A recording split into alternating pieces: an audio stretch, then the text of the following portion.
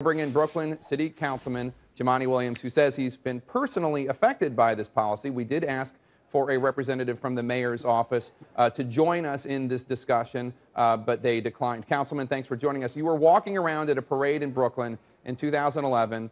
Explain what happened next. Well, thanks for having me. As you mentioned, myself and Kirsten John Ford, who was an aide to Public Advocate Bill de Blasio, were trying to go into an event we were invited to and found ourselves handcuffed and arrested.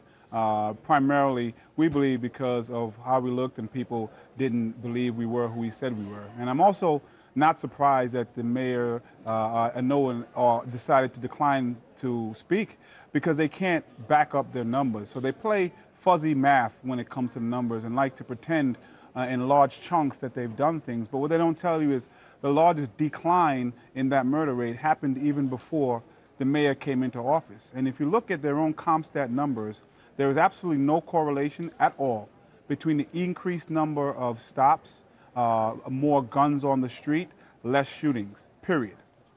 But so what do you attribute the fact that there has been this notable drop in murder and serious crime since the 90s? You think that stop and frisk is not the reason for it, then what is? Well, we know it's not the reason for it. That's one. And two, we know that the way they've been doing it, not the stop and frisk, but the profiling is unconstitutional. The largest drop happened between 90 and 98, when we had the least amount of stops. And then again, right before the mayor came into office, and in 2003, where there was 160 some odd stops, there were 597 murders. But in other years, 2006, that murder rate went up, and such and so forth. And if you look at these numbers, really, you'll see there are years where we had less stops and we had also less shootings. If you look at the past 6 months, where everything is down, murder rate, shootings, and stops. So we attribute it to good police work, like Operation Crew Cut, like Impact Zones, to good community work, like Man Up Inc., YSOS, that are doing violence interruptions, and community involvement, and funding going to places that we need. I co-chair the Gun Violence Task Force on the City Council. We've infused some of these higher crime areas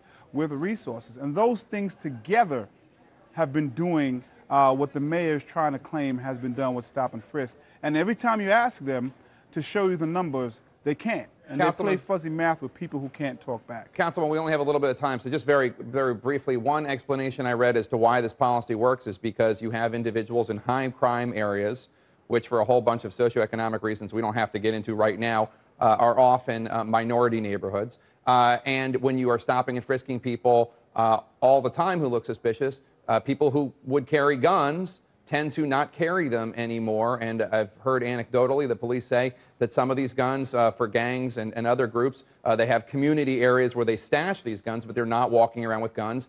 Hence, the crime rate, the shooting rate has been reduced. You're saying that's just not true? It's just false. One, again, the murder rate slashed long before the mayor came into office. And two, if you look at their own stats, only 16% of people have been stopped for descriptions. And if you can pretend that violating the Constitution was okay, you can look at there are areas in the city that are not high crime areas. And still in those areas, they're still stopping Black and Hispanics. And lastly, you have, in many years, were more likely to get a gun or a weapon off of someone who was white who was stopped. And still they decided to stop more on Black Latinos. All right, no matter how you slice this up, it doesn't work. And unfortunately, we have an arrogant mayor that instead of coming to the table, now has a federal monitor, now has a Community Safety Act on the New York City Council. We've got to wrap it up there, sir. Except there's a problem. We have to wrap it up. City Councilman Jumaane Williams, thank you.